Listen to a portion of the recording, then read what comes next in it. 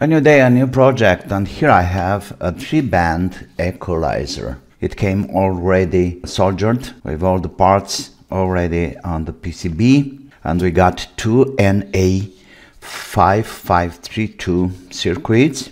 There are some things I have to do before anything else. First, I want to change capacitors here.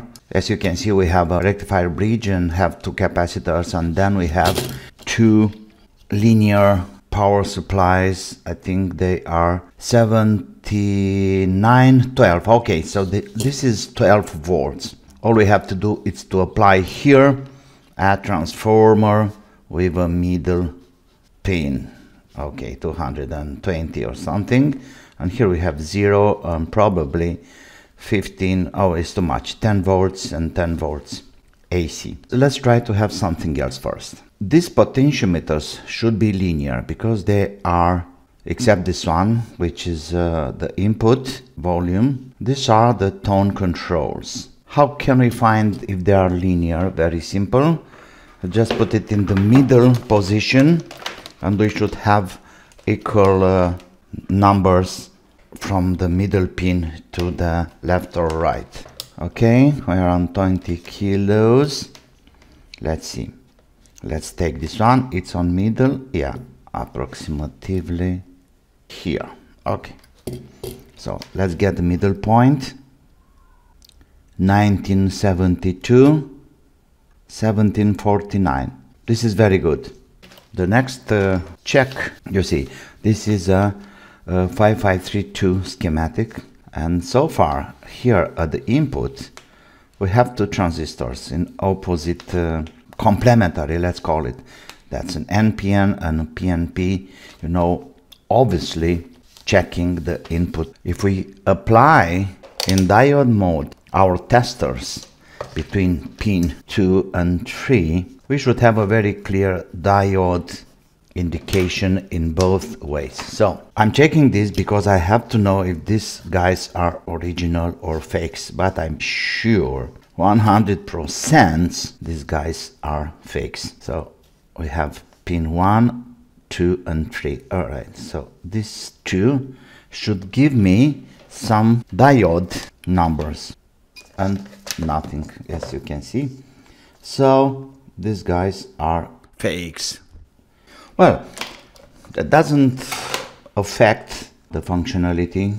I'm pretty sure it will work. Okay, so let's start with the power supply. I'm gonna use this transformer. This one is recovered from some other projects, some older projects of mine. It's a double coil on the secondary. Let's check for the voltages. I think white, it's the, oh yeah, white, it's the middle, common. And those two greens are the other two coils.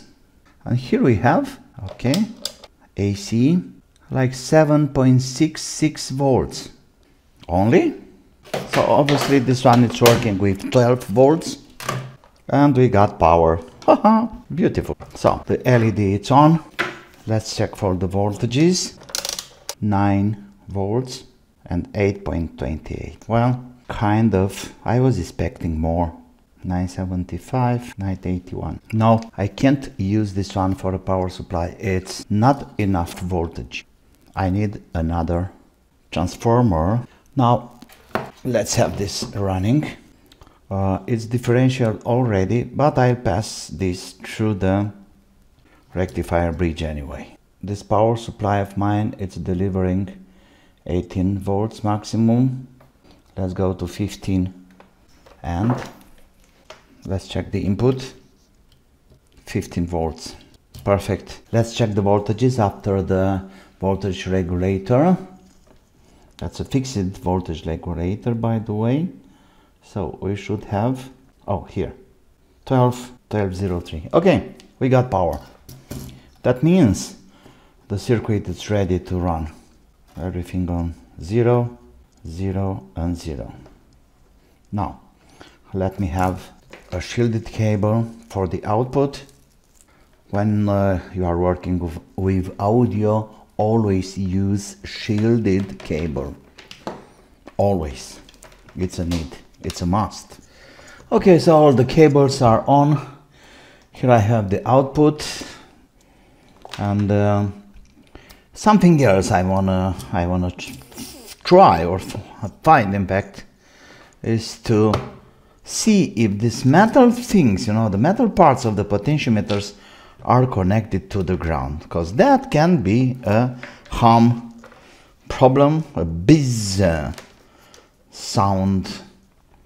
All right, so that should be to the ground. Let's see. I was sure about that. There is no ground connection to the metal parts of the potentiometers. This is really important. So what can we do about? I can use a piece of wire and put them together to a ground here on the board, like this.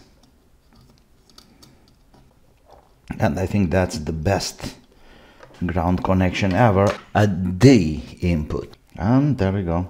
That's absolutely fine. Okay, now let's check for ground. Of course, this should be ground also, and the middle pin here.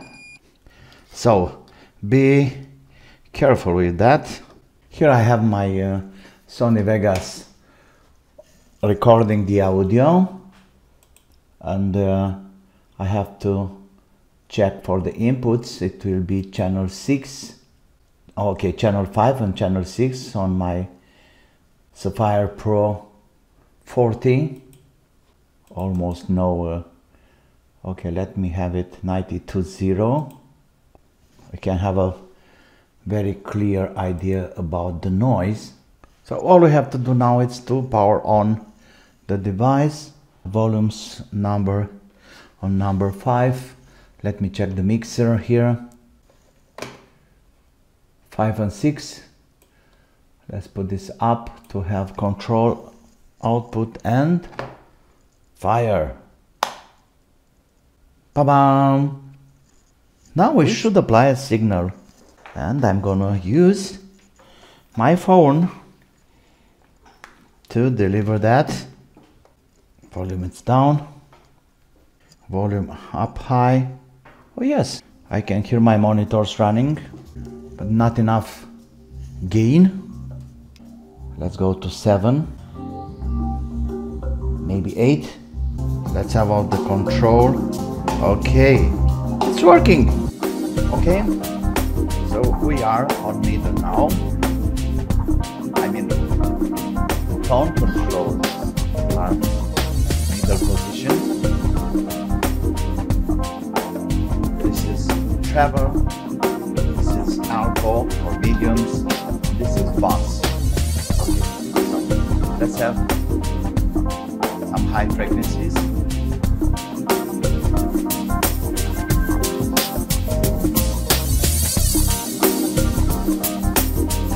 And we can see a little bit of gain too.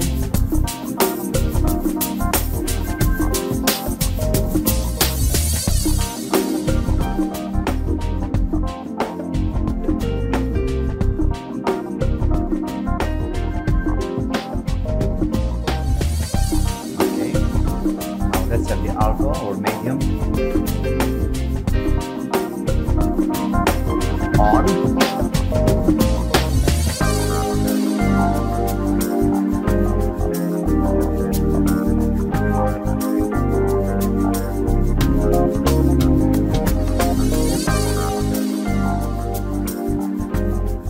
Medium off. Oh, such a dramatic dose of gain there. In fact, this is no gain here. It should be 1 to 1, but because of the filters, now the bass. Okay, bass off.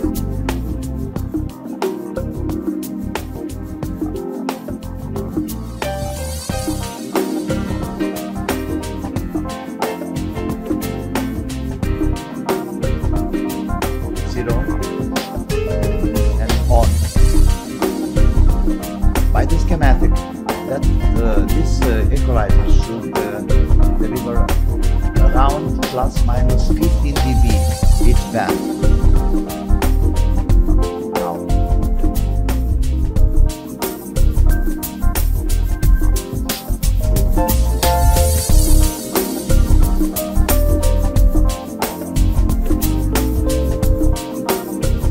this is what I like about it.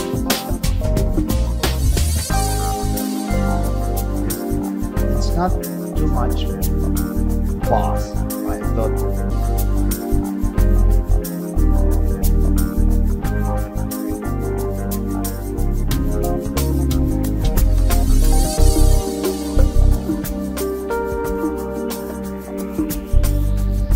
But let's try some other kind of music, a little bit clubby.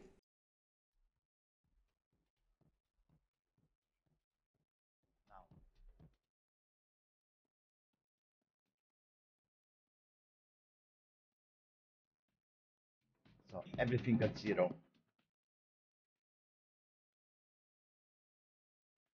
Let's have the bass.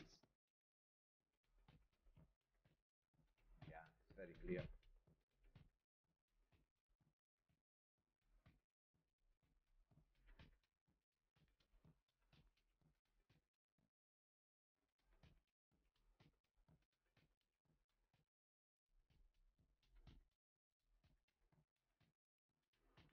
Very nice contour.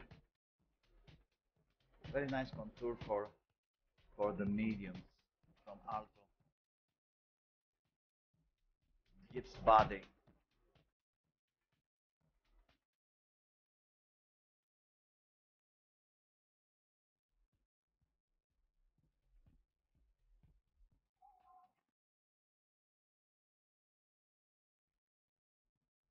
But the bass is not so deep. I thought I thought it will be boomier.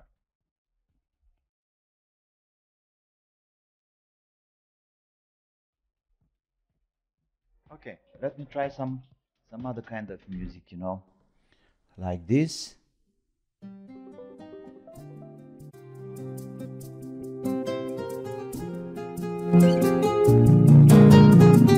Too much gain, I'm sorry.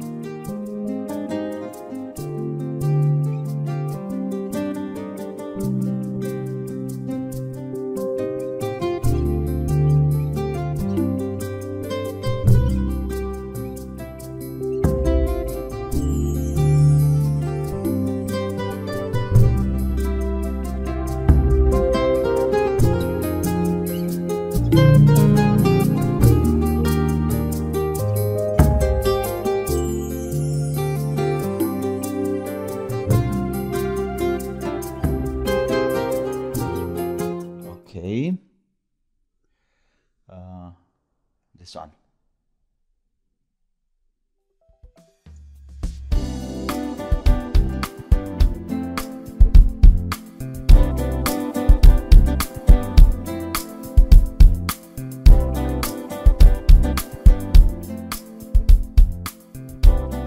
That's it.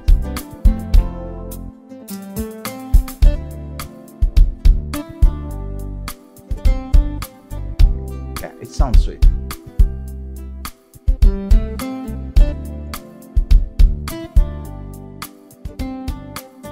Now we can hear the bass very clear, and you can see also over there. Now it's on. Look at the amplitude of the signal.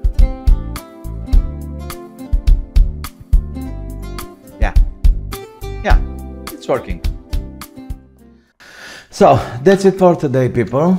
The schematic is working, the PCB it's okay, everything is fine, even with this kind of circuits, you know, let's call it fake circuits. These are not even warm, okay, because it's not taking a few milliamps probably. Don't forget about grounding the potentiometers. I'm gonna inject some waveforms and we'll see how the things are running, and also I'm gonna check the noise, the self noise of these circuits. Okay, I hope it's useful. Please like, please subscribe, and have some fun. See you. Bye bye.